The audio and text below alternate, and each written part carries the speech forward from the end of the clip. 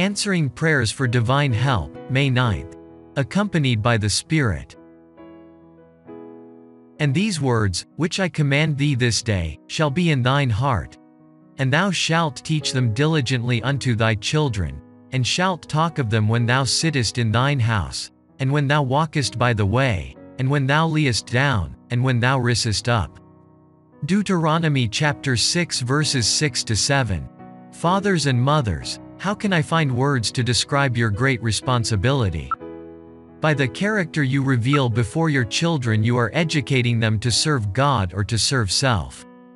Then offer to heaven your earnest prayers for the aid of the Holy Spirit, that your hearts may be sanctified, and that the course you pursue may honor God and win your children to Christ. It should give to parents a sense of the solemnity and sacredness of their task, when they realize that by careless speech or action they may lead their children astray. Parents need the guardianship of God and His Word. If they do not heed the counsels of the Word of God, if they do not make the Bible the man of their counsel, the rule of their life, their children will grow careless and will walk in paths of disobedience and unbelief.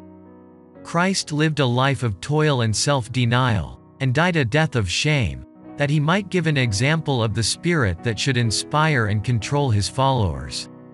As in their home life parents strive to be Christ-like, heavenly influences will be shed abroad in the lives of their family.